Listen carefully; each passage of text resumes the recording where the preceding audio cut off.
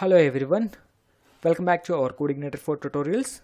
In this session, we are going to discuss about controller filters. Let us see what is a filter. A filter is nothing but it's a class file. By using a filter, we can execute some logic before a controller gets called or after controller execution completed. As of now, we created so many controllers: register controller, login controller, homepage controller, as well as dashboard controller. On which controller you want to apply this filter? You want to apply the filters on a group of controllers, or you want to apply a filter on a single controller? Yes, we can apply the filters, guys. I will show you in this session how we can apply the filters on a specific controller, execution before and execution after. Each and every filters are going to be saved into app filters location, and every filter class should implement the filter interface library. This library having two methods, one is before and one is after. Both are abstract methods. We know interface contain abstract methods. Those methods should be implemented into your classes. That is nothing but filter classes. This before method executes some logic before a controller gets called. After method is going to be called after controller execution completed. Once the filter is created, we have to register that filter. To register that filter, we have to go to app config and filters.php to register the filter. Then only filters will be applied on controllers.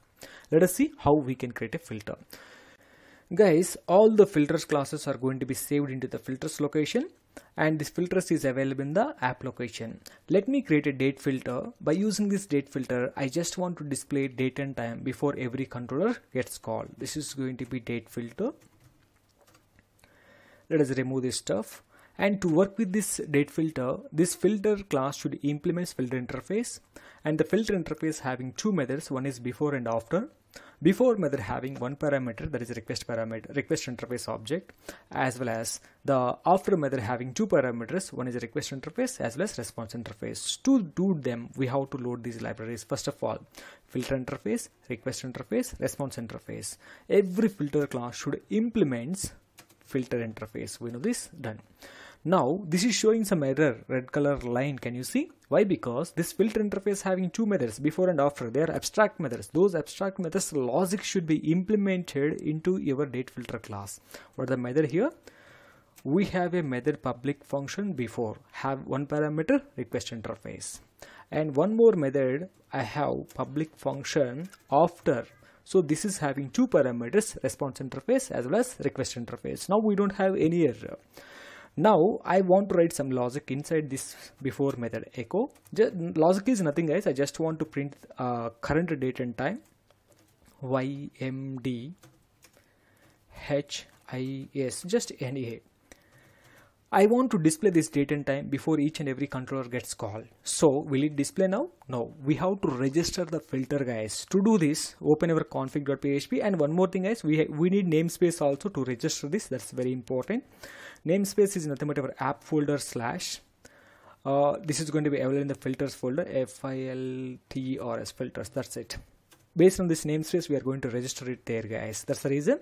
Right, go to config location. In this config, we have filters.php. Open this file. Here we have to register it. Each and every filter class is going to be registered here. You can take some key. Key could be anything based on your functionality. I am taking this as a date filter. You can take any name, that is your choice completely. So this is available in app location slash filters, FILTERS filters slash the class name. What is the class name? We have date filter. This is the filter we have, date filter, and colon class we have to give. That is the class we have to tell to filter class. Once after that, this filter you want to call before or after. This is the name of the filter now, date filter. This you want to call before or after. I want to call before. So in this before array, we have to define this into quotes. If you have any other, you can keep comma separated. That's it, guys. Now you can just go and execute the file so that we can see the output of it, guys. Just I'm refreshing the page. Can you see on the top of the page, I have the current date and time. So this is not current date and time. This is I think America, Chicago. This is the default time zone which is available in our app.php file. If you want, you can change it. Now you can go to register. Can you see register controller? And you want to go to home page controller. For every controller, this is going to be called. right?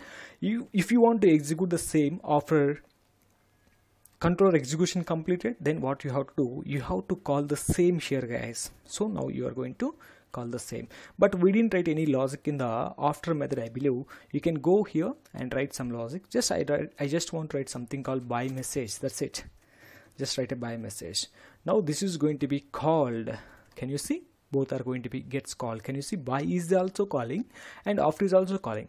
You can call any of the controller. Register controller I call, login controller I call, and they are getting called automatically.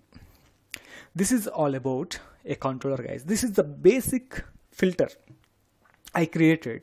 I just want to show you how a filter will be called.